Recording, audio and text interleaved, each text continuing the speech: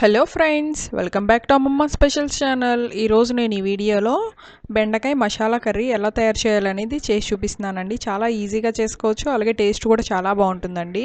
ఈ వీడియో చూసి ఒకసారి తప్పకుండా ట్రై చేయండి. ఇప్పుడు తయారు చేసే విధానం చూద్దాము. ఇప్పుడు గ్యాస్ స్టవ్ ఆన్ చేసుకొని ఒక కళాయి పెట్టుకోండి. దాంట్లో ఒక 3 స్పూన్స్ ఆయిల్ వేసుకోవాలి. ఆయిల్ వేడెక్కిన తర్వాత బెండకాయలను వేసుకోవాలి. బెండకాయలని ఇక్కడ కొంచెం పెద్ద సైజు ముక్కలుగా కట్ చేసుకోవాలి. ఇక్కడ చూపిస్తున్నాను కదా, ఈ సైజ్ అయితే సరిపోతాయి. ఇలా కట్ చేసుకున్న తర్వాత దాంట్లో ఆయిల్లో వేసుకొని వేయించుకోవాలి. నేను ఇక్కడ బెండకాయలు ఒక 1/2 కిలో వరకు తీసుకున్నాను. వీటిని ఒక 4-5 నిమిషాల సేపు ఈ నూనెలో వేయించుకోవాలి.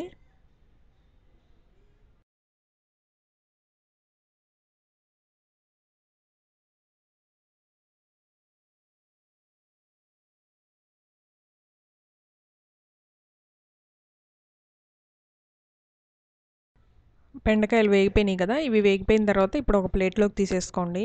మరి బెండకాయలు ఎక్కువ వేగాల్సిన అవసరం ఏమి ఉండదు, కొంచెం లైట్గా వేగితే సరిపోతాయి మనకి బెండకాయలు.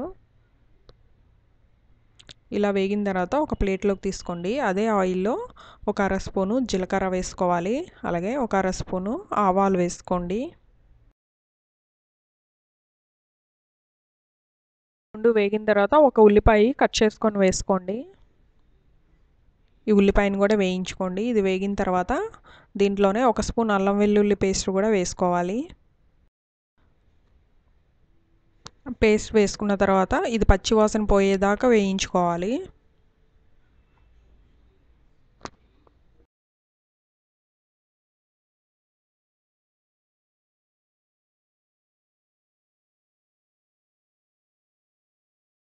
అల్లం వెల్లుల్లి పేస్ట్ వేగిపోయింది కదా, ఇప్పుడు దాంట్లో ఒక 1/2 టీ స్పూను పసుపు వేసుకోవాలి, అలాగే ఒక స్పూను కారం వేసుకోవాలి. దాంట్లోనే ఒక స్పూన్ ధనియాల పొడి వేసుకోవాలి, అలాగే ఒక 1/2 టీ స్పూను జీలకర్ర పొడి వేసుకోవాలి. ఇది వేయించిన జీలకర్ర పొడి. అలాగే ఒక 1/2 స్పూను గరం మసాలా వేసుకోవాలి. ఇవన్నీ వేసుకొని ఒక 2 నిమిషాల సేపు వేయించుకోండి. ఆయిల్ మరీ తక్కువలాగా అనిపిస్తే కొద్దిగా ఆయిల్ వేసుకోండి.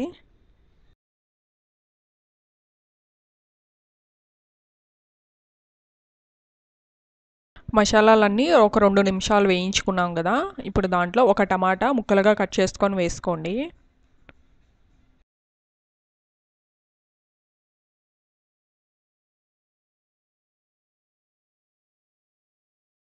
టమాటా వేసుకున్న తర్వాత ఉప్పు కూడా కూరకు తగ్గట్టు వేసేసుకోండి. ఇక్కడే ఇలా వేసుకొని మొత్తం అంతా ఒకసారి కలుపుకొని మూత పెట్టుకోండి. మనకి టమాటా అనేది త్వరగా ఫ్రై అవుతుంది.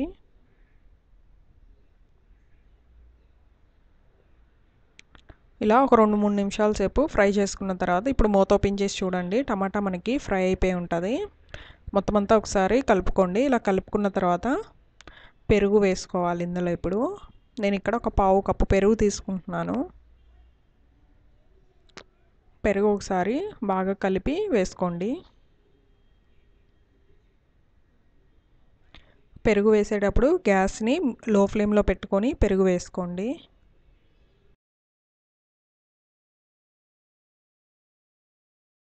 పెరుగు వేసుకున్న తర్వాత ఈ మసాలాల్లో పెరుగు మొత్తం బాగా కలిసిపోయేదాకా కలుపుకోండి. ఇలా కలుపుకున్న తర్వాత మూత పెట్టుకోవాలి. మనకి పెరుగు నుంచి ఆయిల్ సపరేట్ అయ్యేంత వరకు ఫ్రై చేసుకోవాలి.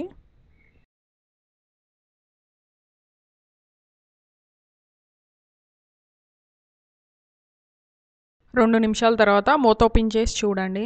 ఆయిల్ మనకి సపరేట్ అయింది కదా ఇక్కడ. ఇప్పుడు ఒకసారి మొత్తం అంతా కలిపి ఒక 1/2 కప్పు వరకు వాటర్ వేసుకోండి.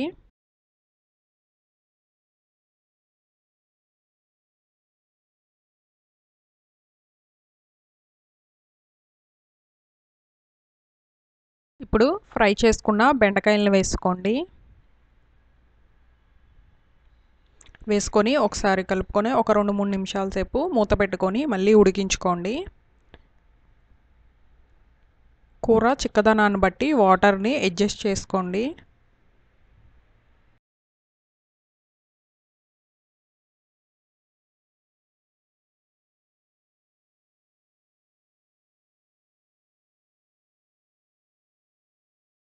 ఇప్పుడు ఒకసారి మూత ఓపెన్ చేసి చూడండి. ఆయిల్ కూడా పైకి తేలుతుంది కదా, మనకి కూర రెడీ అయినట్టే. ఇప్పుడు లాస్ట్లో కొద్దిగా కట్ చేసుకొని కొత్తిమీర వేసుకోండి. ఇది వేసుకొని మరొక నిమిషం సేపు కలుపుకొని గ్యాస్ స్టవ్ని ఆఫ్ చేసుకోండి. ఇది వేడివేడి అన్నంలోకి తీసుకుంటే చాలా బాగుంటుందండి. ఒకసారి వీడియో చూసి తప్పకుండా ట్రై చేయండి. ఎలా వచ్చిందనేది నాకు కామెంట్ చేయండి. నచ్చినట్టయితే లైక్ చేయండి. నా ఛానల్ సబ్స్క్రైబ్ చేసుకోకపోతే సబ్స్క్రైబ్ చేసుకోండి. బాయ్.